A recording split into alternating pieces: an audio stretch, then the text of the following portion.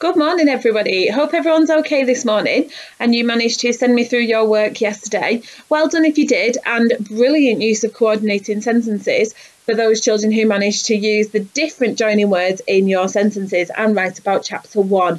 So in today's lesson, we're going to use point and evidence using the text to tell a little bit more information about the story. Now, just before we move on, yesterday I mentioned that throughout the book it's very, very difficult to find out the pages that we are talking about. So here you can see an example of a page from the book, and I mentioned asking an adult to help you to write the page numbers in.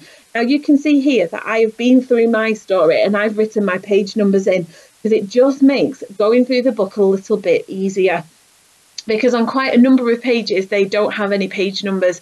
And when I'm saying turn to this page or look at this page, it makes it very, very difficult to know which one I'm talking about. So what I would like you to do this morning is pause your video and have a go at reading up to page 295, which looks like this. It doesn't have the number on it. So like I said, if you want to, just write it in the corner just to help you and remember where you are up to. So I want you to independently read to either yourself quietly or to an adult in your house up to page 295. And then we're going to do some writing about it. So make sure as you are reading it, you are paying really good attention to the story. So have you all managed to read it? We're actually going to read a bit of the story together. So I would like you now to turn in your book to page number 285. Now this starts with chapter 3 and it's back at the beehive. So can you take a second now? If you need to, pause the video till you've found it. Find that page and you're going to read along whilst I read with you. So chapter 3. Back at the beehive, Queen Bee was getting worried. Little Bee had been gone for hours now, and something had to be done. She called all her bees together. Right, forget pollen gathering, forget honey making.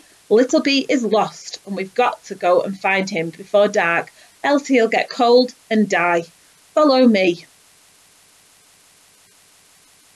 Old Farmer Rafferty was milking Auntie Grace and the dreamy-eyed cow when he heard the bees coming. There they go, he chortled over his milk pail. Buzz, my little beauties, make me my honey money. And then he began to sing, as he often did when he was happy. He sang in a crusty, croaky kind of voice, and he made it up as he went along. Honeybee, honeybee, honeybee, be my honeybee, be my honey bunch, be my queen bee. Out on the clover field, Dinah the silly sheep was rolling on her back to scratch her itches when she saw a great swarm of bees coming straight towards her. She struggled to her feet and ran off towards the pond as fast as her legs could carry her. No one was at all surprised when she jumped right in. That's what she always did when there were bees about. Pow, zip, scud, splish, splosh, splash. As usual, it was Jigger, the almost always sensible sheepdog, who had to pull her out. They can't sting you in the water, that's what my mother told me. Silly sheep. And some mothers do have them, thought Albertine from her island in the pond. It's just bees buzzing, nothing to worry about. That's my mum, she's so calm in a crisis. Best keep your head down if you ask me, said Upside and Down. So the two white ducks that no one could tell apart upside down themselves in the pond and stayed there all day long. Captain, the great brown cart horse, who loved everyone and whom everyone loved, looked out over the clover field. There's an awful lot of bees out there. I wonder what they're up to. They aren't making honey, are they, dear? Yes, honey. I don't like the look of this at all. There are too many of them and they're coming this way. The pigs like honey, Mummy. I shouldn't be surprised if they do, said the pigs. And sure enough, the sky above them suddenly darkened and the humming became a droning and the droning became a roaring. The bees were right over their heads now and they sounded angry. Very angry indeed.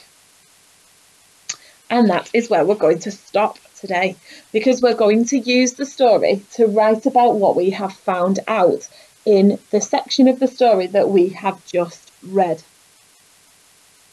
So you're going to write some sentences to tell me why you think the bees are angry, why you think the bees are cross, and why you think the bees are swarming. So using the story, well, the bit of the story we've just read, so from the start of chapter 3 all the way up to page 295, see if you can fill in those sentences to tell me what you think about the bees and why they are acting so strangely and why they are chasing all the different animals.